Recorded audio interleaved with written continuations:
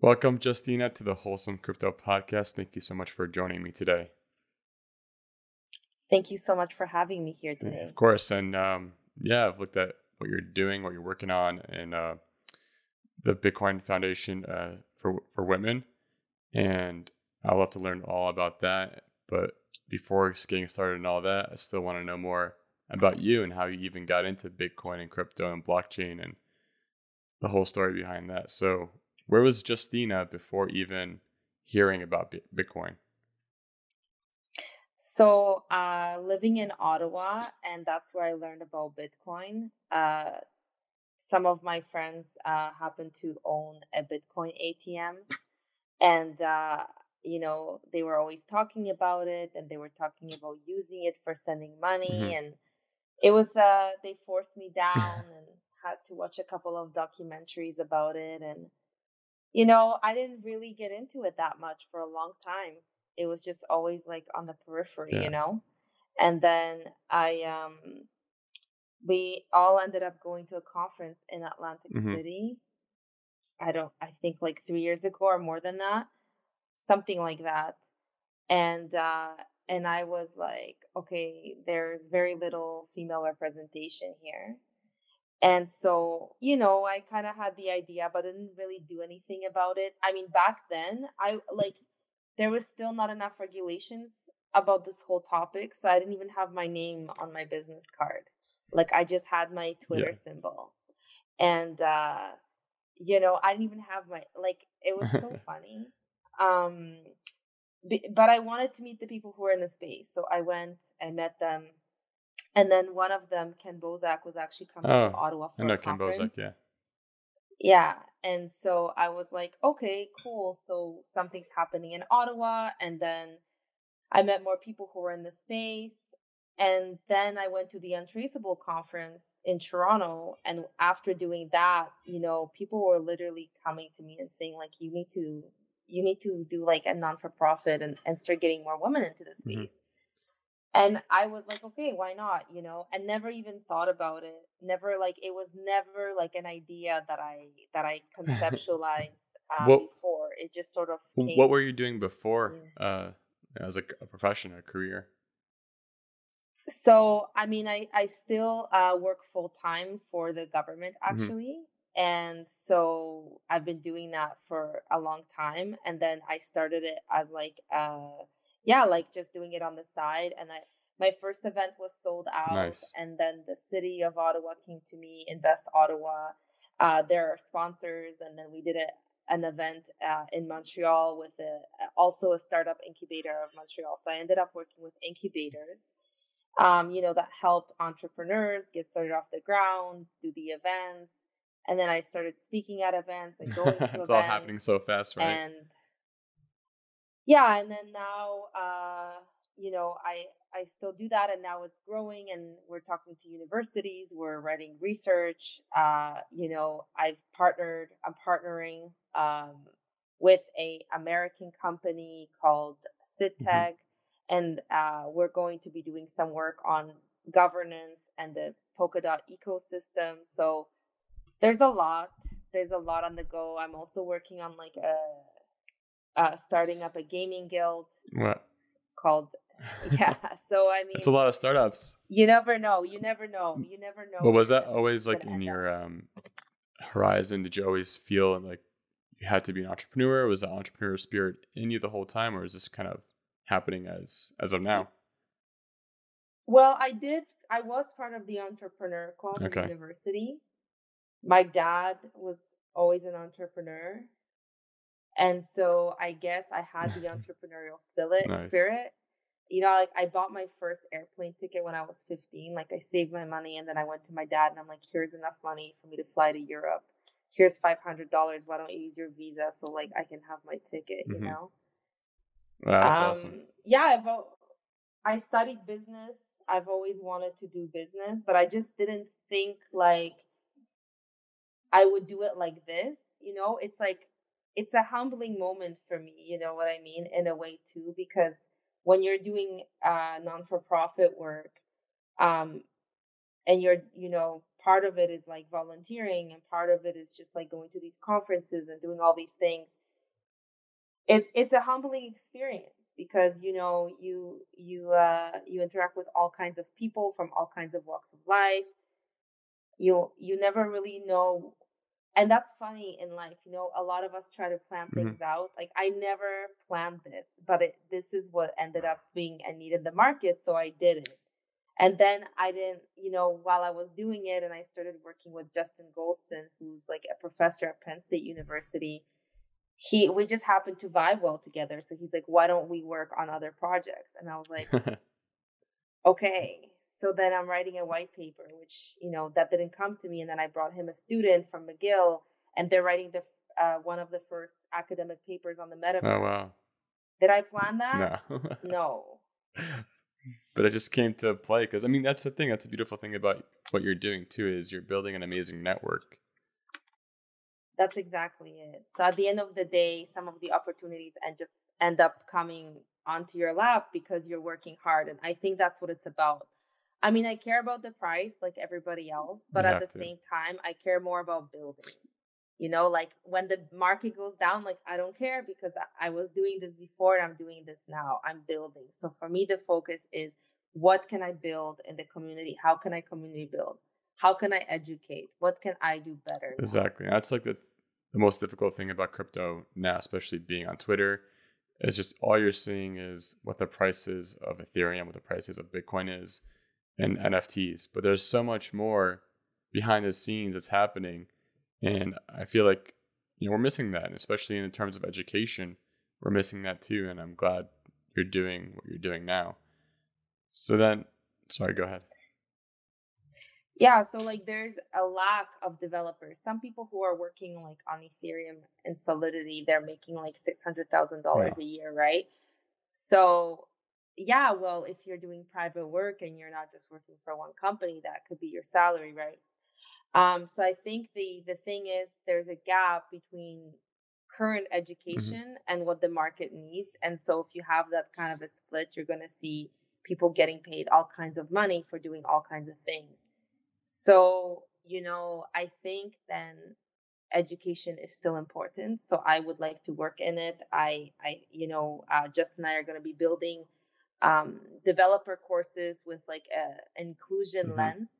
That's my goal for 2022. So we want to teach people about Substrate, how to run their node. We have um, that's what we're working on together. So that's my plan, and then working on the Guild DAO. So yeah, it's a lot of work, Yeah, it is. but I'm excited. And It's then, good. so what do you is finding the most exciting about creating a DAO? Because that's kind of new, this whole DAO scene. I mean, it's creating a company, and you have to also, I guess, work with two different entities, which is the DAO and also the local or federal government. Um, so what like interesting things have you found out about creating a DAO that maybe someone like me that's never created one before needs to know? I'm still in the process. I think we need to do another episode on that.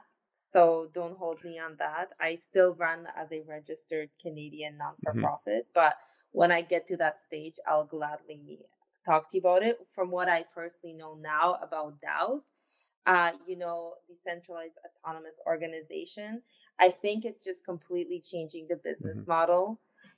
You're asking someone to create a smart contract, and then you may need a multi-signature wallet to pass transactions. So, it could be something like, okay, I don't have enough money to buy this NFT. So why don't we pull our resources together? But in order to transact with the wallet, this is what you need. So what you again need is a developer, and so that's the demand for the developers, and depends on what network you want to have it. Most of them are currently being done on Ethereum, so you're still looking at high Yeah. gas fees and things like that. So I think it's also like, how do we manage accessibility and a system, and then like finding someone to build it? I mean, you're probably gonna have to pay them also in Ethereum. So I think what I can tell you is, for the moment, I think there's a lot of shift happening in the space as people are building towards ETH 2.0, as other competitors are coming into the market. Uh, I'm looking at the evolution myself. So the legal aspect of it as well is Yep. tricky. So that's why I'm saying, hold on. It's a conversation I have to have Yeah, still a lot more to with figure the out. lawyers, right? Yeah, something I'm working on. But what I would say is, I think the education side of having uh, an educational DAO in the future will be the ability, to work internationally, the ability to have involvement and be decentralized and not really you don't have a boss Hmm. if you have a DAO, basically. You need certain people to approve something, but it creates a more of a matrix system, I would say. So I think it's just changing how we do Hmm. business. Yeah, and I know a lot of I never experienced using crypto in Canada or know of someone who has used crypto in Canada because I'm an American. Is there anything that's kind of, I guess, I guess regulations are a little bit different. And you said that you first heard about Bitcoin with your friend's ATMs. How has that evolution been in Canada? Is it becoming more accepted, or is it? I think Hmm. so. I think so. The regulations are like, we have two ETFs on the Canadian Stock Exchange. I think there's more coming in. I think definitely there will probably be more interoperability even with our banking system. I think it's just getting to that phase where the regulators are catching up to this. They're realizing it's something they'll have to integrate into the system. So I think on that aspect, it's definitely coming and being like, even the taxation rules have been amended, like, how do you count Yeah, it? How do it's you tough. move it?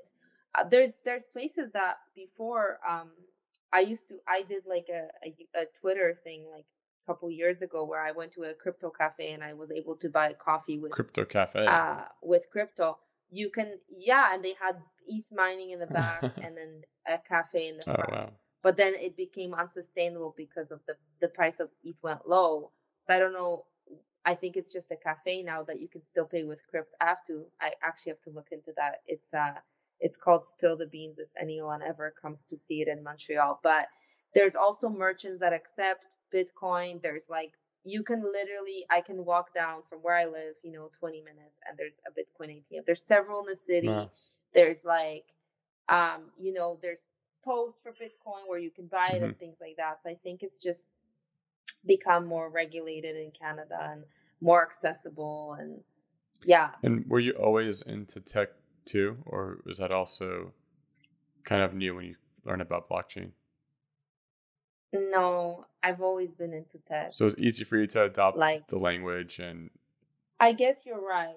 I've worked on several projects with like IT, involving building Mhm. architecture and like data. So personally, I feel like it was not a stretch to understand just a different database.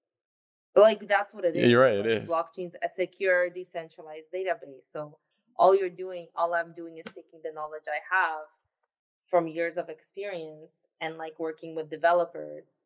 Um, so yeah, no, for me, I guess it was an easier transition maybe than for other Hmm. people. And I studied business. I had, background in finance, Oh wow, yeah, economics. you're hitting all the points of what cryptocurrency and blockchain are trying to solve. So it just made sense to you. That's Yeah, funny. yeah, it is kind of funny. And I watched a lot of like, after the years of, my friends trying to indoctrinate me, I started to, read my books. I got to meet some authors from the space, like, um, you know, it's been great. It's been a great journey. You never know who you're Yeah. going to meet, and I just feel like the space really opens doors for some people. And how many conferences have you been? You said, if you can count. I don't know. I'll have to count back. Yeah, it's been a lot. It's been a lot. Yeah, I just went to the North American Bitcoin conference in Okay, Miami, nice. and that was really good. Yeah, they had like Mark Cuban there, and then they had a really good panel on space, and I was like, wow, I never cease to be amazed when I think like the space has moved and Yeah. we've done a lot. Then you have like, wow, another like, it's really, I feel like it's fascinating, really. And I mean, now that you're obviously growing your business, becoming more of an influencer, being more of a speaker, presenter. Has that also been something you've been like actually enjoying, or were you always kind of more of a reserved person? And you kind of were just forced into this position. Um, I didn't even know what an influencer was until like uh I went to Toronto and I asked some people, I'm like, so what do you do? And they're like, I'm an influencer. That's my job. And I was like, what's that? And then the girl's like, oh, I have 20,000. It was crypto model. She's like, I have like 20,000 followers on Instagram. So they invited me to this event. And I was like, oh, okay, cool. That's a thing. Wow. Didn't know it. Like I opened my account for like the purpose of like being part of the community in a way, you know? But then at that I used to also do photography. I photographed like Larry King, Cool. and I got to photograph Charles Hoskinson and a lot of people who were at the conference. And the thing is, when you pay for a photographer, you know it's going to take them like a day or two to get back to you with the photos. Whereas I was working for myself, so I just like went on Photoshop and changed the photos, and next thing I knew, I had like 300,000 views, right? Wow. So it kind of happened like that. And then I met also someone in New York, Cody, who's an influencer, and he said, and then I met Ken. So they were doing that, and I was like, okay, I guess I could do that. Like, I guess I could Might do as well. it, you know? And I'm like, if it gets me into conferences, like, why not? I remember I snuck into a conference too, but now I'm friends with the organizers, so we're good. But yeah.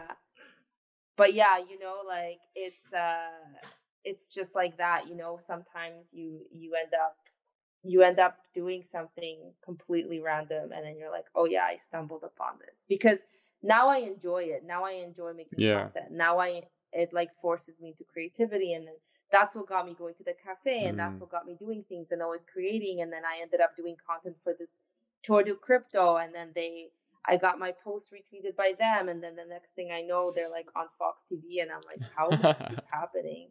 And I'm just riding my bike to work and making videos being like, hey guys, you know, wish you all the best and whatever. That's too funny. No, but that's the truth though. That's why it's so funny, right? Because I was into it, course, you know, like it's a good feeling. I really I love it, you know. So I think it's when it's the simplest thing. If you do what you love, you end up being successful because you're doing it out of like what you really like. And then, you know, I did so much volunteer work for them because they were actually riding their bikes for like this you know, women's shelter in Atlantic City. Sorry, no, it's not. It's in Atlanta. I'm confused. It's my first conference versus like this organization. And you know, at the end, ended up sending me all this free swag, and they're like, if you ever want to join the team, let us know. And it was just like, you know, you just end up meeting amazing people and having a really good time. And yeah, it's you learn. So I feel like what I do now is I read a lot. I'm a big reader. And now I feel like I can go to a conference and I can learn just so much from the people that are there. It's so practical. Conferences, I really recommend. I've only been to one, and I'm going to ETH Denver. That's coming up, so it's exciting. But there's a lot of people going. I can connect you. Please do. Yeah, I love meeting people, as many as I can. Just like it's fun because like you and many other people. There's so many people creating amazing work in the blockchain industry. And I'm like, this is what I want to see. What's going on? I don't want to see charts. I want to see people building and working together. It's the most exciting thing about this space, and I feel like that's always hidden from mainstream. Yeah, I mean, there are people who do care about the community as well. You know, it's a mix, so it depends. There's the people who are here for the short term, and then there's the people who are here for the long term. So it depends who you're interacting with. I mean, I can connect you with, like I'll definitely connect you with the people I know, and they've been in the space for a hot minute. Awesome. So I feel like they'll still be here for the long term. I mean, it's at the conference, I met someone who I met at my first conference, and he's like, "Oh, you have more followers than me now." How'd you do that? Yeah, and I was like, "That's so funny." And then we went to have ice cream in Miami, and it was just like, yeah. And then he's like, I got into space since then. I was like, yeah, that's super cool. You You never never know, right? know. You never know where people end up. So So then, now that I guess, what is like your favorite or like hopes to see application usage of blockchain in like what industry or some reason where you thought, okay, this is what blockchain needs to solve as fast as possible. We kind of already have money solved, so what would be the next thing? well, I think blockchain, in my opinion, will be we're not even using it to anywhere where it could Mm-hmm. be. So I think like one of the things that I would hope to see is the transparency. So transparent spending, transparent use of money, transparency overall. I think another that's really important to me. Another aspect that's really important to me is sustainability. So how do we Yeah. make our systems sustain? And that's not just like environmental. I'm talking about systems, communities, anything in general. Supply chains, Mm-hmm. sustainable supply chains. You can use that concept throughout. So I think for me, the interest is like going full circle. And right now, I feel like a lot of things are disjointed, like compliance, airports, like government. Everybody's got their own database, and then there are risk of security. So, like, why aren't we all working together? Why aren't we doing things together? And it's like, I think, and my hope is like, even I don't know if you've ever seen Ben Gortzel. He's got great speeches. I highly, highly recommend I'll look him them. up. He's the guy who has this Sophia Oh, robot. okay. Yeah. And he's always saying, let's train the robots to be nicer than we are to each other, basically. Because he's like, look at how we treat animals. Would we want AI to treat us like this? What is It's the true. It's a real worry. information worse than, yeah, what is the information we are sending to the world? So I think now when you're having machine learning, artificial intelligence, blockchain, and all these things, I think the important thing is, where are you putting your money? What is it doing for society? I really feel passionate about social Mm-hmm. impact. And of course, now you can quantify things. So strategy of the commons in economics is, what's the price you put on like water? What's the price you put on other things? Rainforest. I spoke to someone at the conference who's like working on like making it. I know Canada, I just found out, has a fund that helps people to, repopulate forests, Oh, because they can quantify things and they can measure them, and then they can show that. Or you can or for social impact, how much water is a company using versus another one? Are they being sustainable about it or yeah. This is not? all transparent, which is, yeah, you're right. Something we're missing so much from.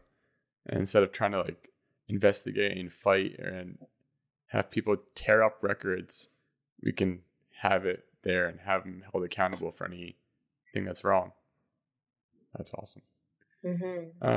So now that you're in the, I guess, more heavily in the crypto space, blockchain space, I know it's like a 24/7 industry, so it's hard to take a break. What does Justyna do for fun? What's like a hobby outside of crypto other than reading? We That's know a you good read now. question. I like to go up the mountain. I like to go by the canal. I like to go skating. So Like ice skating basically, or like anything rollerblading? Or? like ice Nice. skating, ice skating. Canada, we're like, winter for 4 months. So I like to go skating. We have the largest open door skating rink in the world, which is the canal in Ottawa. Oh, And and yeah, in the summer there's a lot open, so you can really enjoy the outdoors here. I like that. Yeah, because especially now with COVID, like we're crammed in all day on the computer, just looking at things. So going outside for a walk and going outside for just, yeah, like skating or something, it's amazing. I love like just going out and clearing my head and like breathing in fresh air for at least a half hour. Otherwise, it gets so stuffy. Exactly. So now that, yeah, again, you're in the crypto space a lot, what is something that's a pet peeve of yours in crypto? I think people turning it into a religion. Yeah, I wrote an article about that one. That's a good one. Like seriously, we're already like divided in the world enough about certain things. I'm not like I'm not here to preach to anyone about it. So for me, the important thing is let's all try to collaborate and work together. And I may not agree with you. Maybe I don't like your ecosystem because the transactions are too slow, it breaks down. But that's your system. Whatever. I can use another one. You know what I Yep. mean? Um so yeah, I think it's like, again, we're bringing the stuff from the old world into like the new world. And so for me, it's like sometimes that's the thing when you meet people and they're like, oh no, I can't. And I'm all about interoperability. How do we have an API and how do we all talk to each other? Hmm. I just want people to be able to communicate and talk. And if you have a better system, it's a better system. But it's kind of like, yeah, I think at the end of the day, it's right now we're in like an information overload. There's a lot of blockchains, there's Yep. a lot of people, there's a lot of projects, and it's like there's a new thing happening so you just have to like focus. I think for me, that's what I do. I focus and then I'm like, okay, I'm going to focus on this because this resonates with me and that's it. Hmm. And if people want to work on other things, I don't care, let them be because that's their And that's a choice. funny thing too. Like in the beginning of crypto blockchain, like everyone was very cooperative and wanting to work together. Like, oh, blockchain is going to save us all. We're all going to start working together and make these Mhm. amazing transitions in the world. But now, as people started investing all their money into it and trying to just straight up talk down on other blockchains just so their bag can be pumped up, it's like you said, are bringing things from the old world to the new world. But another thing to remember is also, blockchains are created by humans. It's marketed by humans.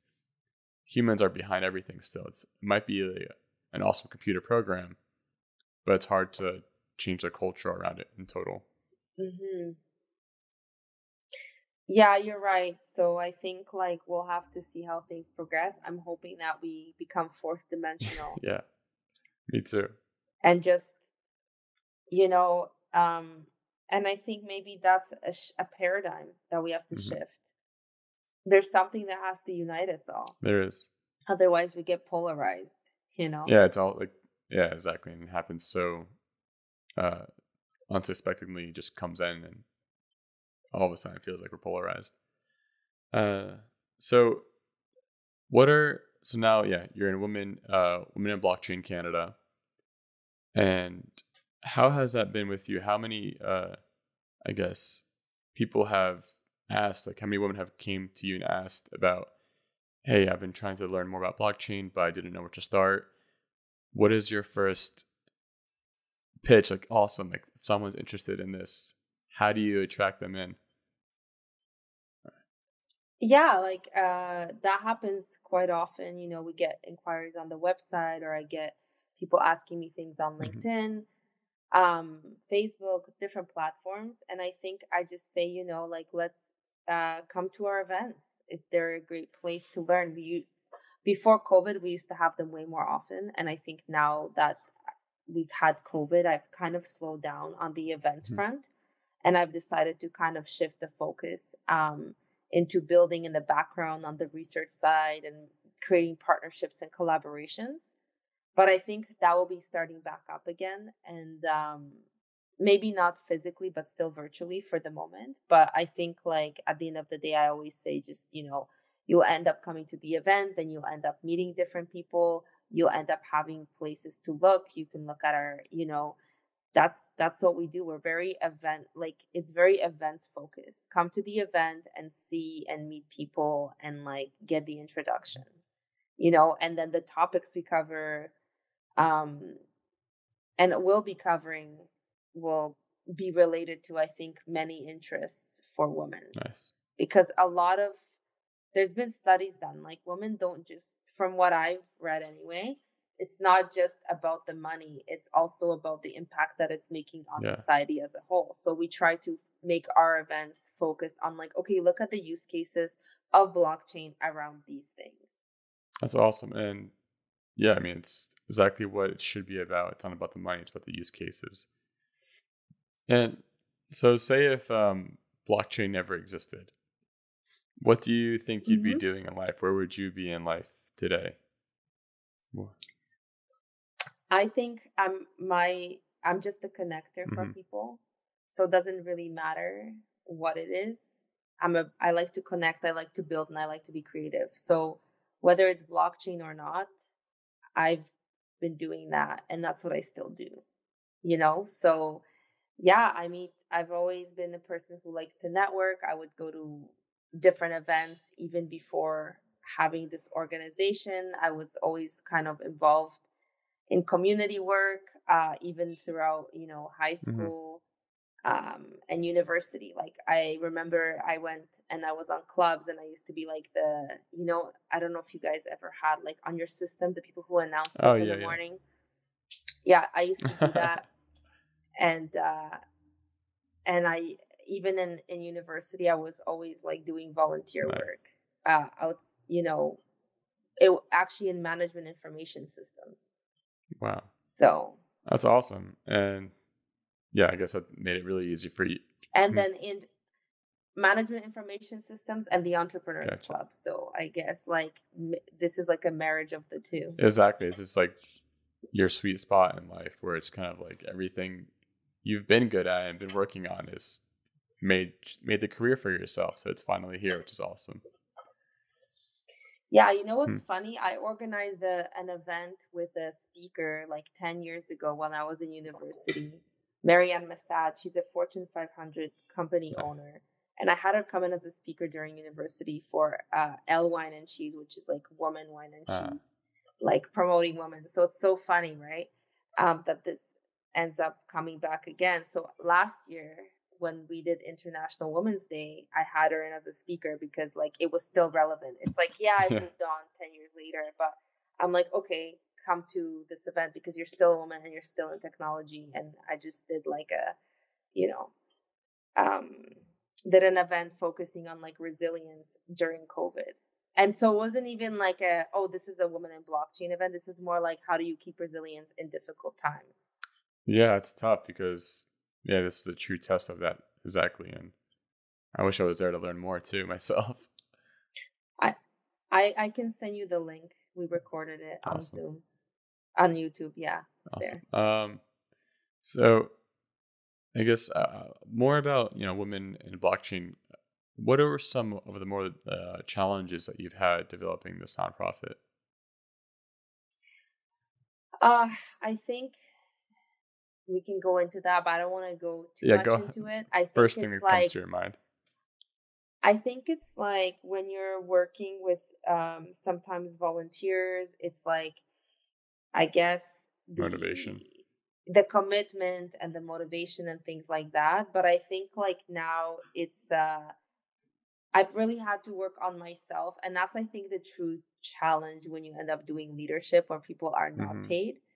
Then you're like, oh man, this is like way harder because I do management for pay and then this, and I'm like, well, this is like this is a whole other Yeah. bag. And but I think it's just really challenged me as a person to grow on like a personal level. Like it really pushed me to be kinder, it's pushed me to be more gentle. It's like, yeah, it's really, I think in a way you end up molding yourself to the environment as a human being. We're so adaptable, but people think we're not. But it's like, no, Yeah. like we're 2 years into the pandemic. People are very Exactly. adaptable. And so, yeah, I think it's just caused me to grow. Nice. And is this the first company that you founded? As a non for profit, Nice. yes, that's correct. Awesome. And what are the other companies that you founded? No, it's more like I also did Okay. photography. So, Gotcha. Gotcha. yeah. That's awesome. Hmm. Great. Now, I guess one of my last questions I like to ask: what is your favorite wholesome crypto moment? Well, this one right now, isn't the present moment the best moment? That's true. Thank you. The present moment is the best moment. It's where the only time you're actually experiencing something. Everything else is either a memory or Hmm. imagination. Hmm. Nice. A good answer. Thank you. Well, Justina, thank you so much for coming on the show. I mean, loved having you here. I loved what you're working on. I'm excited to see you keep going. I'll make sure to share everything about you to everyone that I know. Perfect. And I can connect you with Omar. You guys can go grab a beer or nice. whatever in Boston. Perfect. Thank you so much. See you, everyone. Thank you. Take care. Bye. Bye-bye.